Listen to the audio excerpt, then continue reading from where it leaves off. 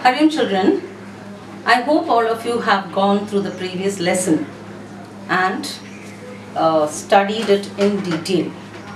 Today we'll pass on to the second part of the same lesson, the continuation of the same lesson. We had actually discussed what health is, but today let us discuss what is a disease. A disease is defined as a disorder of an organ or an organ system. I repeat, it is a disorder of either an organ or an organ system. For example, suppose you have cataract. Definitely it is the disorder of the eye, the organ eye. However, the infamous COVID disease that is happening now, you know that it is the entire respiratory system which is affected. So, a disease can either be a disorder of an organ or an organ system. Let us now discuss what are the different causes for diseases. I have listed out some of the causes. The first cause, definitely the moment I tell you about what is a disease, you may recollect what you have learnt in lower classes about a disease causing organism which is known as a pathogen.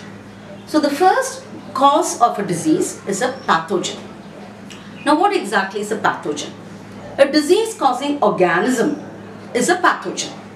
It can either be a bacteria or a virus or a fungi or a helminth or a bacterioid, a viroid or a PPLO. Any of these organisms may enter into your body and cause a disease. So such disease causing organisms are broadly called as a pathogen, and that is the first reason for a disease. What are the other causes for a disease? The second cause are the genetic or the chromosomal reasons. Now there are certain diseases which are caused due to genetic problems or due to chromosomal aberrations. For example, color blindness is a genetic disorder. Hemophilia is a genetic disorder. Down syndrome is a disorder caused by a chromosomal aberration. So you find that that's the second cause for a disease, either a genetic disease or a chromosomal disorder. What is the third reason for a disease or a third cause for a disease? Hormonal changes. This is again something that you have learned in your lower classes. Hormones. Now hormones are actually required in your body for carrying out various functions, for various metabolic activities. However, they are required in the right proportion. If they are produced either in deficient quantity or in excess quantity, we know that it can lead to a hormonal imbalance resulting in a disease. Now I am sure the moment I tell you about hormonal imbalance, there are a number of examples which crop into your mind. Now think about a disease which results due to deficiency of the pituitary hormone, growth hormone. I am sure all of you would be jumping up and saying, yes, dwarfism, correct. So dwarfism, gigantism are all diseases caused by hormonal imbalance. Diabetes mellitus, goiter, all these are examples for hormonal diseases. Let us pass on to the next cause for the disease, that is a deficiency disease. Now we know that there are diseases caused when a particular nutrient is in deficient amount in our daily diet. And it could be either due to deficiency of vitamins or deficiency of minerals. Some of the deficiency diseases which you have probably learned are night blindness, rickets, night blindness caused due to deficiency of vitamin A, rickets caused due to deficiency of vitamin D, iodine deficiency goiter caused due to deficiency of iodine, anemia caused due to deficiency of iron. These are some examples for diseases caused due to deficiency of a particular nutrient. Now we come to the next category, that is lifestyle diseases. Now what exactly are these lifestyle diseases? Now most of the youngsters, I wouldn't say youngsters, even when you enter into the say into the middle age, we become couch potatoes. Now what exactly is a couch potato? You're so happy with a plate of chips, sitting in front of the idiot box or the TV, munching away the chips, and unknowingly you are changing your lifestyle. From a very active lifestyle, you're becoming a very passive. You're taking up a very passive lifestyle. Now this definitely can lead to many lifestyle disorders. One is obesity. The second is hypertension, arteriosclerosis. All these come under what is termed as the lifestyle disorders or lifestyle diseases. We now pass on to the next category, that is degenerative diseases. Degenerative diseases normally come across when a person starts advancing in age, and due to probably low immunity or due to certain genetic reasons, there may be degeneration of certain parts in the body. A typical example of a degenerative disease is arthritis. You find people suffering from arthritis. It could be rheumatoid arthritis or it could be osteoarthritis.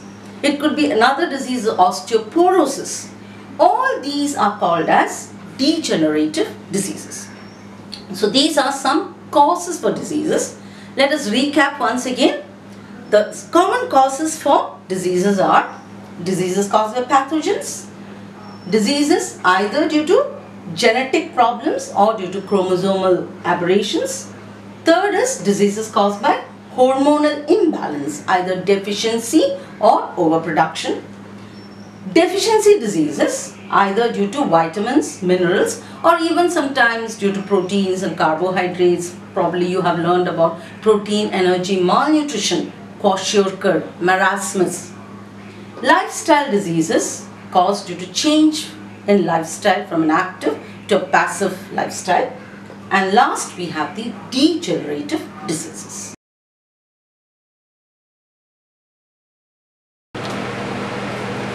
Okay children, let us now discuss how diseases are classified. We learned about what is a disease, what are the causes of diseases. Now we pass on to the classification of diseases. Diseases can be broadly classified into two. I repeat, we are passing on to classification of diseases. Diseases are classified into two broad classification. One is the infectious diseases and the other one is the non-infectious diseases. The moment you hear the word infectious, what crops up in your mind? Yes, something that is communicated from one person to another is known as an infectious disease. A disease which can spread from one person to another. How does it spread? Either through air, through aerosols, through contaminated water, through contaminated food, through vectors like a mosquito, or through other body fluids like blood, semen. All these are methods by which it communicates from one person to another. So an infectious disease is something which is spread from one person to another. Now, infectious diseases can again be classified as contagious diseases and non-contagious diseases. So infectious diseases are spread, but they can be again classified as contagious and non-contagious. Let's see what is the difference between them. A contagious disease is one which is spread through direct contact. For example, conjunctivitis, the sore eye. Suppose a person has conjunctivitis, it can be directly transmitted from one person to another. Or the ringworm, in Malayalam it is known as vattachuri. If it's a fungal disorder, it's a fungal disease, it can be spread directly from one person to another. So such diseases which are directly spread are called as contagious diseases, which comes under the category of infectious diseases. Again, non-contagious diseases are infectious diseases, means they spread, but they are spread not directly but through various methods. Some diseases may be spread through air. Diseases can be spread through air. Diseases can be spread through water. For example, cholera, jaundice, contaminated water spreads jaundice and cholera. It can also be spread through contaminated food. Typhoid is an example of diseases, of a disease spread through contaminated food. It can be spread through blood, a blood of a person who is infected. For example, hepatitis B is spread from blood. It can be spread through semen or other body fluids, typical example being AIDS. Diseases can be spread through vectors. Malaria, filariasis, dengue are all examples spread through the vector mosquito. So these diseases are known as non-contagious diseases, meaning they are not spread directly but they are spread indirectly through various means like food, air, water, blood, semen, etc. We now pass on to non-infectious diseases. I repeat, diseases are first classified as infectious diseases and non-infectious diseases. What are infectious diseases? Diseases which are spread from one person to another. What are non-infectious diseases? Diseases which are not spread from one person to another. They are also classified. Okay, they also have subdivisions. Now what are they? Under this category, you know that deficiency diseases are non-infectious. If I have scurvy, it doesn't mean that you need to have scurvy. I may be deficient in vitamin C intake, but you may have sufficient amount of vitamin C. So deficiency diseases are non-infectious. It doesn't spread from one person to another. All the deficiency diseases come under non-infectious category. Second is cancer. There are different types of cancer like carcinoma, sarcoma, leukemia, lymphoma, etc. And most of them, almost all of them are non-infectious. It doesn't spread from one person to another. The third one is degenerative disease. We already discussed what is a degenerative disease. It's something that happens in the later stages of life, and it can be like arthritis, osteoporosis. It doesn't spread from one person to another. So such diseases come under non-infectious category. Allergy. Allergy is a disorder caused due to certain immunological problems, and I may be allergic to a particular substance, to a particular allergen, which results in certain allergic reactions. But you may not be allergic to that particular allergen. So allergy again is a non-infectious disease. Let me recap the whole thing once again. Classification of disease. Diseases are classified as infectious and non-infectious. Infectious which spreads from one person to another. Non-infectious which does not spread from one person to another. Infectious diseases may either be contagious or non-contagious. Contagious is something that spreads directly from one person to another. Non-contagious may spread either through air, food, water, blood, semen, etc.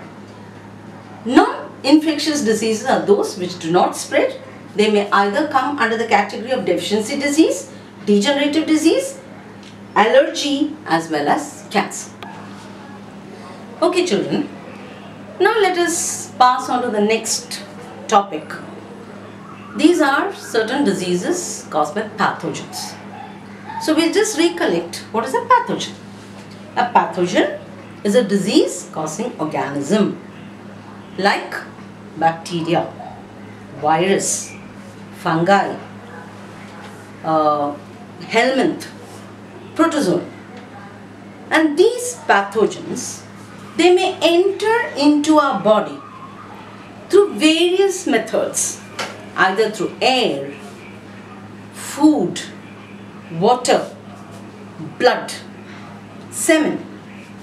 They enter into our body, multiply within the body, and at the same time adapt themselves to the human body, causing changes in morphology and physiology, leading to problems within our organ and organ systems. I know it's quite a lengthy description. Let us dissect it one by one. Pathogen is a disease causing organism. As we learned earlier, it enters into your body. How does it enter? Either through air, either through food, through water, through blood, semen. And once it reaches a healthy body, it starts multiplying. It may be just a few microbes which has entered, pathogens which has entered, but it multiplies. And once it multiplies, it starts interfering with the vital functioning of our body. Okay, it interferes with the functioning of our body, leading to morphological and functional changes. What is morphology?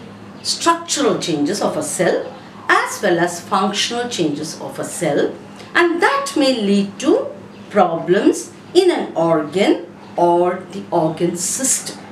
So I hope the definition of a pathogen is very clear. Let us take an example. Suppose a malarial parasite enters into your body. How does it enter? It enters through the bite of a mosquito. The parasite enters, the plasmodium enters, reaches the bloodstream, and then it keeps multiplying. Okay, it keeps multiplying, and then it causes a lot of changes both in your red blood cells as well as in your liver. At the same time, it is adapting itself to the human body, bringing about certain changes in our organ and organ systems, resulting in a disease. So this is what is known as a pathogen. So once again, a pathogen is a disease causing organism which enters into your body through various means, affects your vital functioning and causes changes in the morphology as well as functionality of an organ. So children, please study this topic properly and see you for the next class. Thank you.